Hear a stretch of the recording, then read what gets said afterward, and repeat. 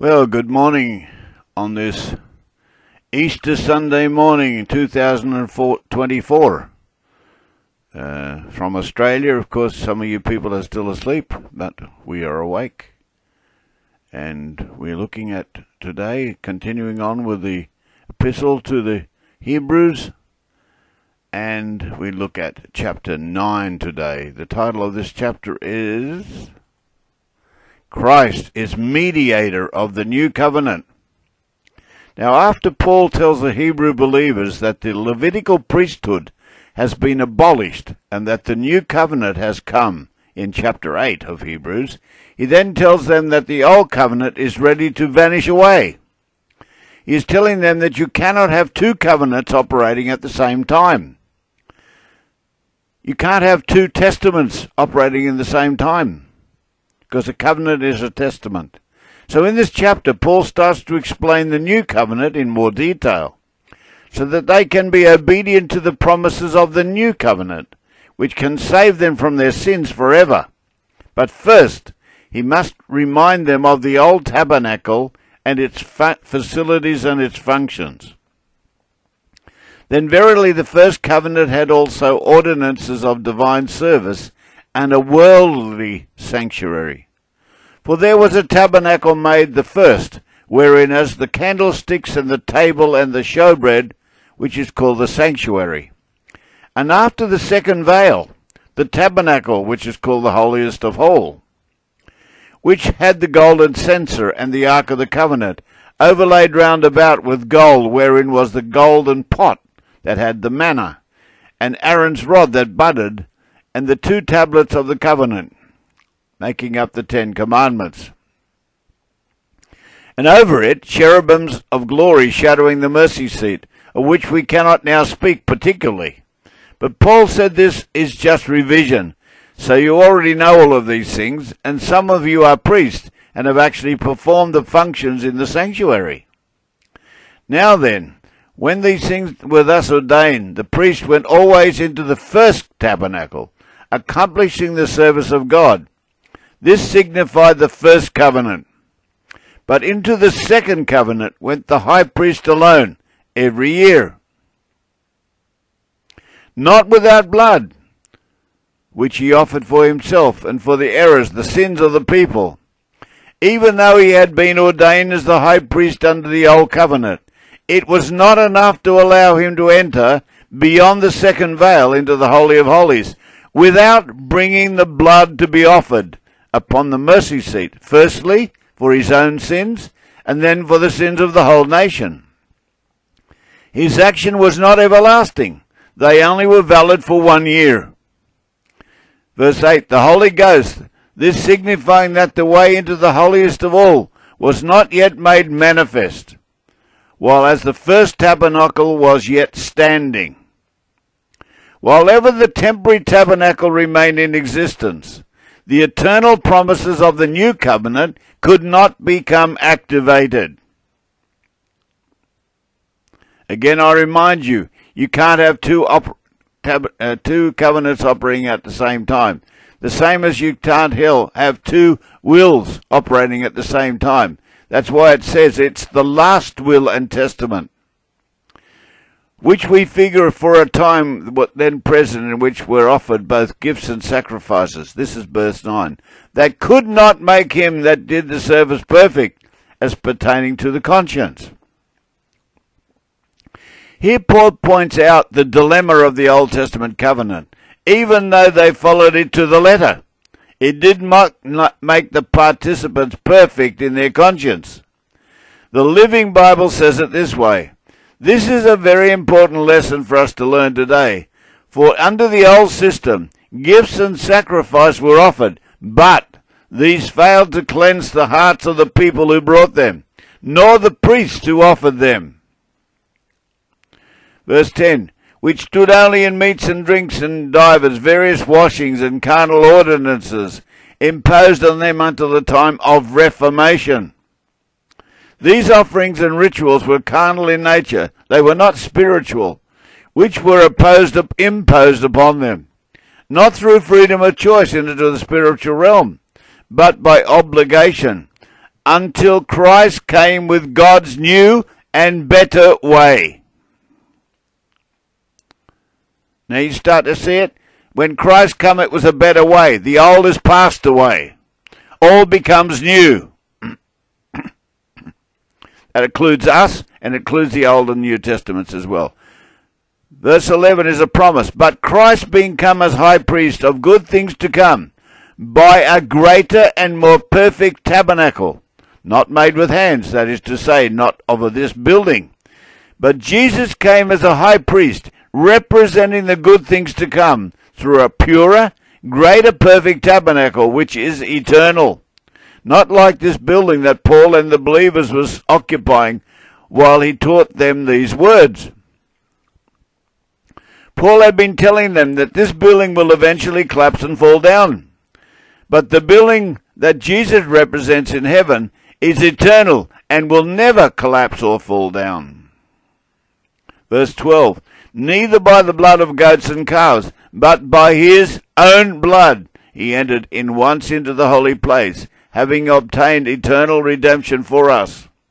When Jesus entered into the holy place as the eternal high priest with the rank of Melchizedek, he did not enter with the blood of goats and calves, but with his own shed blood that he placed once forever on the mercy seat in the heavenly tabernacle, having by his sacrifice on the cross and his resurrection obtained eternal salvation for all who call upon his name. Conditional promise. For if the blood of bulls and goats and the ashes of a heifer sprinkling the unclean sanctifies for the purification of the flesh, then how much more shall the blood of Christ, who through the eternal Spirit offered himself without spot to God, purge your conscience from dead works to serve the living God? If the blood of bulls and goats under the old system could sanctify the purification of the flesh for 1 year, then just think how much more can the blood of Christ, who offered up his sinless blood for all of us, do for us in the heavenly kingdom. As written in Hebrews chapter 6 verse 1, therefore let us purge ourselves from dead works. They are not going to achieve any eternal benefit. And let us change our direction and serve our living God, Jesus Christ, while we are here on this earth. Verse 15, a promise, for this cause he is the mediator of the New Testament, that by means of death, for the redemption of the transgressions that were under the first testament, they which are called might receive the promise of eternal inheritance. Christ is the mediator of the new covenant, which made the old covenant obsolete. I'll say that again. He is the mediator of the new covenant, which made the old covenant obsolete, that by means of his death on the cross and his resurrection, he will give an eternal inheritance to all that are called by his name and found worthy on the day of their presence before Christ's judgment throne. Verse 16, for where a testament is, there may also of necessity be the death of the testator. For a testament is of force after men are dead. Otherwise it is of no strength at all, while the testator lives. For we know that the last will and testament has no legal value while a person who made that will is still alive. It only becomes legal and comes into force after the person has died. The same applies here to Christ. Whereupon neither the first testament was dedicated without blood. For when Moses had spoken every precept to all of the people, according to the law, he took the blood of calves and of goats with water, and scarlet wool and hyssop, and sprinkled both the book and all of the people. At the cross, all of these same elements were in operation. 1. Instead of blood of animals, Christ's own blood was shed. 2. When the soldier gored Christ with a spear, blood and water ran out. 3. When Jesus cried out that he was thirsty, they wrapped wool and hyssop onto a spear and dipped it in vinegar and wet his lips with it. 4. Jesus himself went up into heaven and sprinkled his own blood on the mercy seat. Not the blood of goats and calves, but his own blood. And this activated his testament before the Father, the new covenant, written and prophesied in Jeremiah 31, verses 31 to 34, over 600 years before Christ was born. 5. This was also the trigger for the end-time prophecies of Daniel and other prophets to start being put in motion. 6. The first thing, or 7, the first one being the first Pentecost after his ascension, where the 120 people in the upper room were waiting for the promised Holy Ghost to come down upon all of those who were gathered. 8. This was followed by the conversion of over 3,000 Jews by the Holy Spirit's anointed message spoken by Peter, and the beginning of the evangelism which is recorded in the book of Acts, followed by persecution, and finally the destruction of the temple in 70 AD, and the diaspora of the Jews. 9. Then the next major event occurred on the 14th of May 1948, when another prophecy was fulfilled and the nation was reborn in one day. And so, the testament of Christ, the Son of God, continues. Verse 20, saying, This is the blood of the testament which God has enjoined unto me. Moreover, he sprinkled with blood both the tabernacle and all the vessels of the ministry. And almost all things are by law purged with blood, and without the shedding of blood there is no remission of sins. In the Old Testament, in the Old Covenant of the law, there could not be any remission of sins except for 1 year, unless the high priest sprinkled blood on the mercy seat. If he didn't go into that Holy of Holies every year, the sins of the nation were not forgiven, but it was only every year.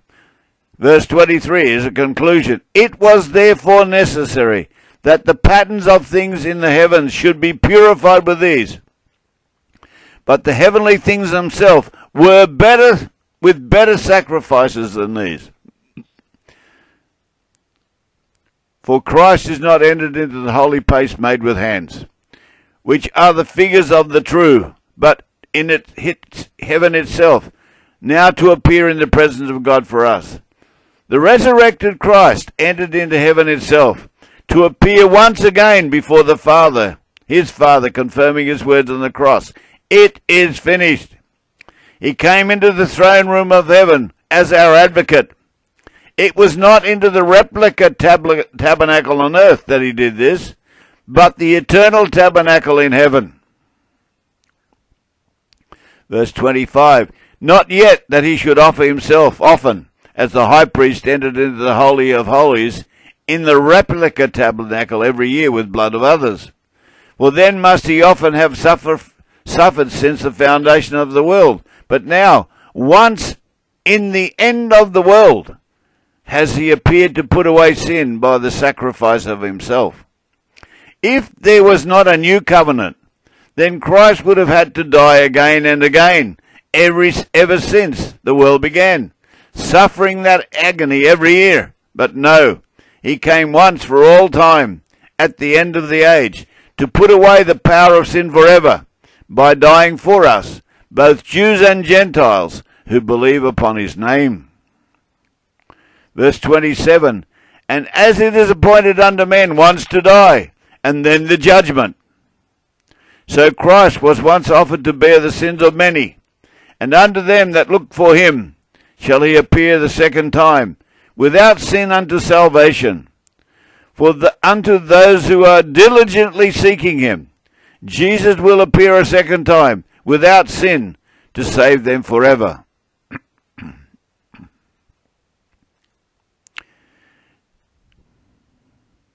And something for you to think about before we move on to chapter 10.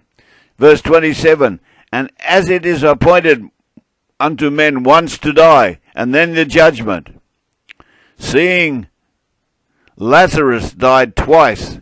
Is he going to be judged twice? Think about that one.